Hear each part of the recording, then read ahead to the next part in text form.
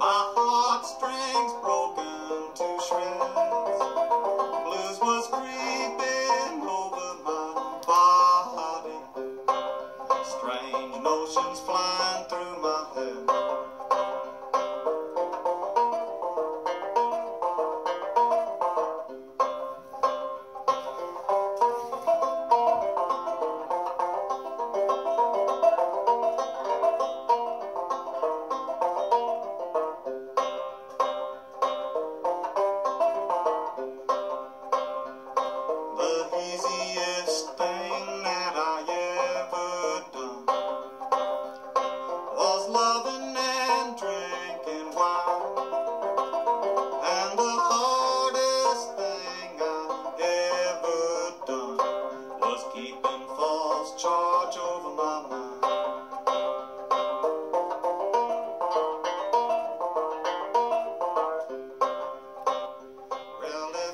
There's a great banjo player by the name of Clifton Hicks. We'll start off the show with, as you can see, I'm kind of covered up here because I'm getting ready to go clear some snow again. Oh, that poor snowblower. So I figured I'd get in here and do this before I don't want to do it anymore. What's in the news? Let's go. As if 2022 wasn't crazy enough. We got Electro Boom sticking a knife into a toaster. We may be going into full fascism here in Canada. Tom MacDonald drops a new album. And the Lord and Savior Billy Gates is disappointed Omicron showed up. Guess it was bad for business. All this and we're barely into 2022. Now, without further ado, let's get it on with the copyright strikes, shall we?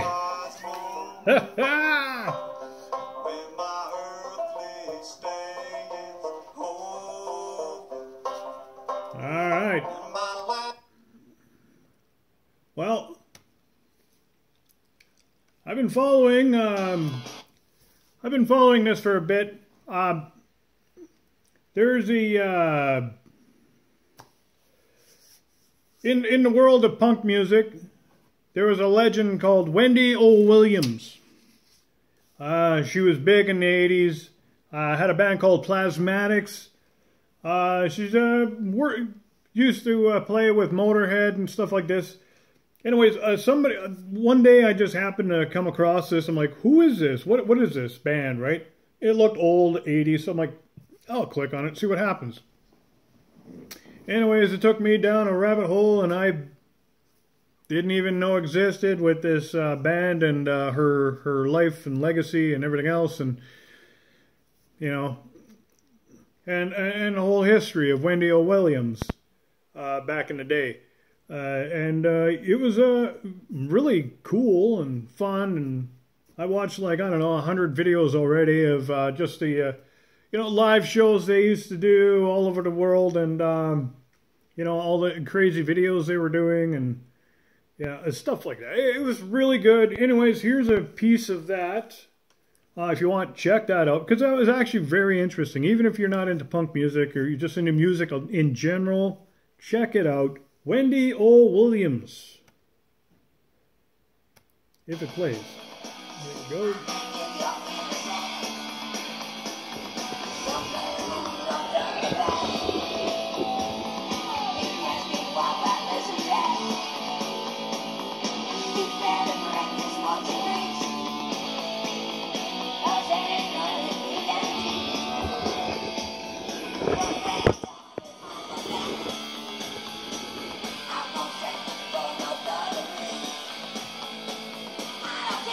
What you think of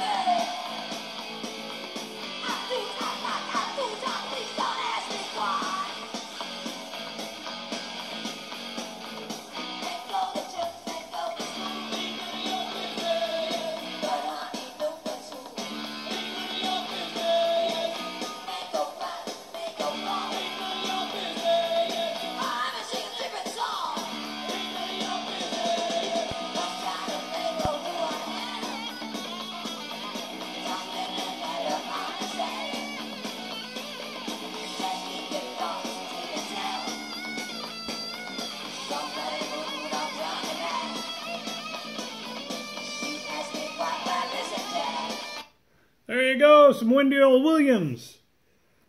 Like I said, if you're into the old school punk music, if you, you know, into the Mohawks and stuff like that, this is definitely something to look into, you know, because they got it all there from the 80s, you know, with the big green Mohawks and everything else, like real old school. It was very good stuff.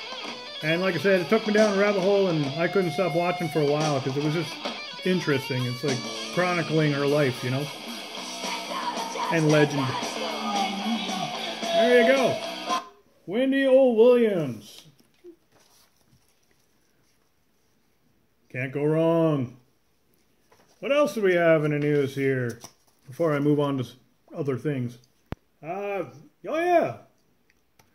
For those who follow Garage 54, I don't know if you've seen that. They're Lada on tracks. That was pretty good. That was pretty good stuff. I had a good laugh at them. They're just driving around, just, you know, bagging this thing, and they looked like they were having a lot of fun with that. So check that out, Garage 54, Lada on tracks. It was good. It was good. It was really good. V-Tune Garage is doing a 65 Mustang. Just finished that McLaren. That was a nice, interesting project to watch for a young guy like him, and, you know, taking on a McLaren like that. Oh my goodness. They did a really nice job in a McLaren, I gotta say. I wasn't, I didn't like the paint color at first, but it grew on me. That's my own opinion. I would have painted it something else, but it looked good. They did a really nice job. It's very nice, very clean. And now he's moved on to a 65 Mustang. We'll see how that goes, and you know, hopefully he gets that thing cherry. Other than that, what else we got? Not much else, surprisingly. Other than that, just enjoying the cold. Not really. The only thing nice about it is, you know, our sunrises and sunsets, when the sun's not covered in snow and cloud, that is. They look great, but it's freaking cold. And now I got a whole bunch of snow drifts now again to clear out. I got a whole series on, you know, this winter alone. I'm working on that video for my channel. It'll be good. It'll be funny. There'll be some comical things in there. You're going to have a good laugh at that for sure. Other than that, on to some more music here. I got my good, well, not good friends, but friends anyways. Rebel Priest.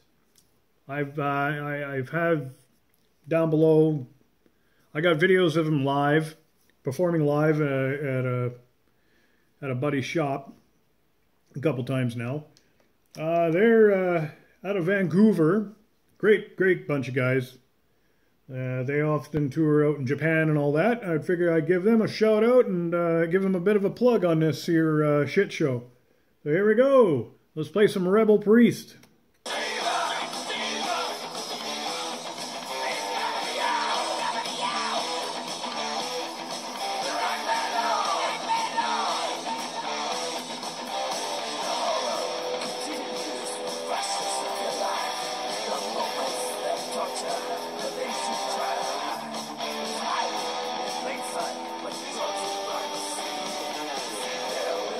Yeah, not bad, eh?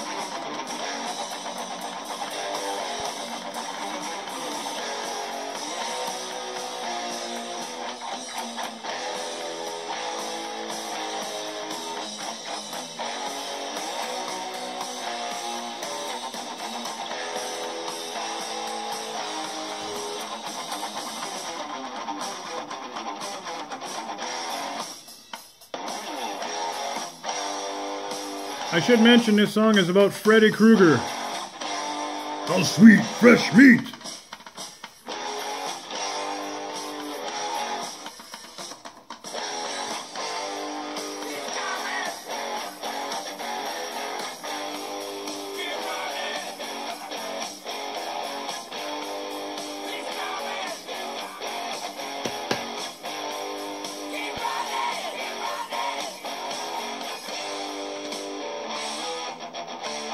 There you go. Good old Rebel Priest, my friends.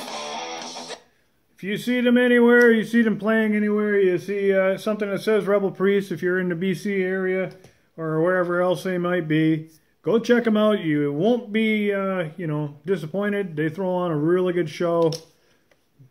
You know, they're very talented. Good times. And then they're usually running around with their other friends, Barbarians. Another good band. Great punk bands. Yeah! Lots of good times, because eventually all that stuff's going to happen again. You know, things will improve, I hope. You never know around here. Anyways, back to more copyright strikes. Let's see what we got here. Oh, yes. This guy here, his name is Clayton. Some people know him as Cell Dweller. Other people know him as Scandroid. I personally know his music through a band that he had way back when called Circle of Dust. I listened to a lot of the music back then. And then I got into Cell Dweller, but I didn't quite put the two and two together that it was the same dude. Then after that, I figured it out. And, you know, I've had conversation with him a couple times because, you know, a couple of blasts from the past stuff. Because, you know, like I said, I was a big fan of Circle of Dust and all that. Anyways, there was a kind of a 25th anniversary of the Circle of Dust release. So there was a whole bunch of remixes made up of all the music from back in the day. And, yeah, I've been digging it ever since. He also has his own little... his own studio, his own recording studio business called Fixed, F-I-X-T. So if you're into kind of like, you know, the electronic music and, you know, stuff like that for video, he plays a lot of the music you probably hear in video games and stuff like that, because he does a lot of video game music as well. You might recognize some of the music. But yeah, if you're into the electronic stuff, and look him up. He's also got, like I said, he signs a lot of bands with his own label now with Fixed. And there's a lot of good bands on there too, or DJs or whatever. Playing a lot of the similar music, but it's still really good stuff. Anyways, give a listen to this old school song called Bed of Nails. Remixed about, I don't know, about a month ago or so. Check it out.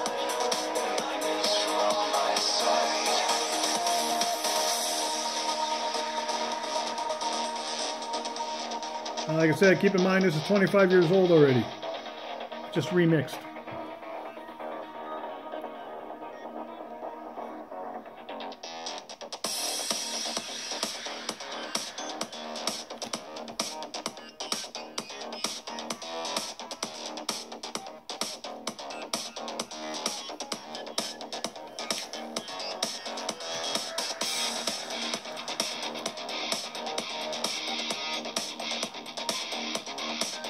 A lot of industrial feel to it back in the day. You know, gotta throw the electric guitars in there, right? Metal.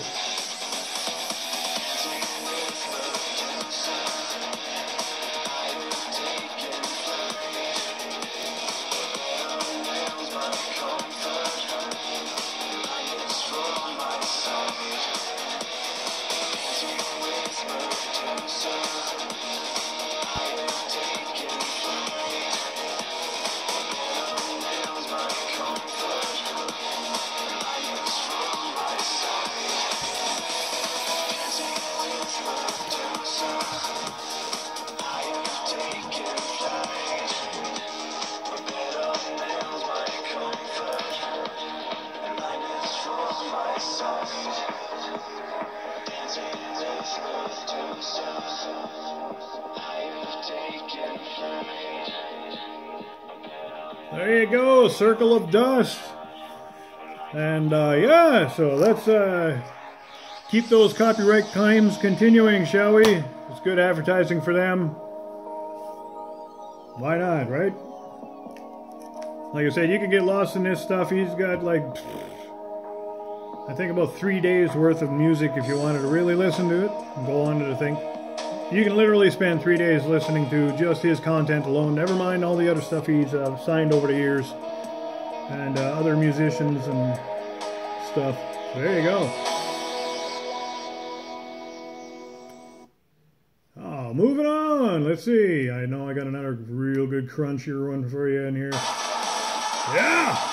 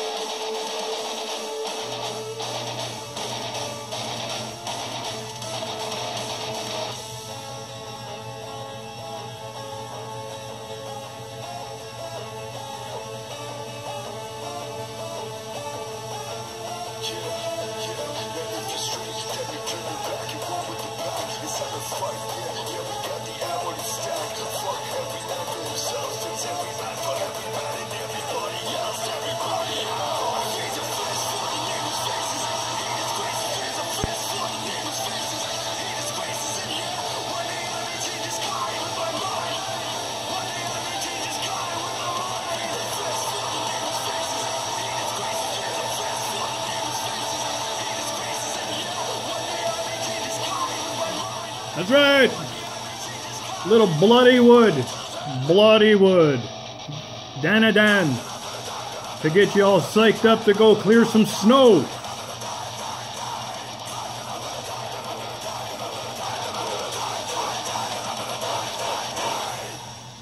Yeah. Yeah. Well, that's all I got because, well, that's all I got. Till more shows up, until other things happen, and I'll be cruising YouTube after I finished about, I don't know, 2-3 hours worth of moving snow, I guess, today again. I'm running out of room to put it all. I am running out of room to put it all. Trust me, like I said, I got some content with that, and you know what? After I clear some of the snow, guess what's going to happen? Tonight it's going to snow some more.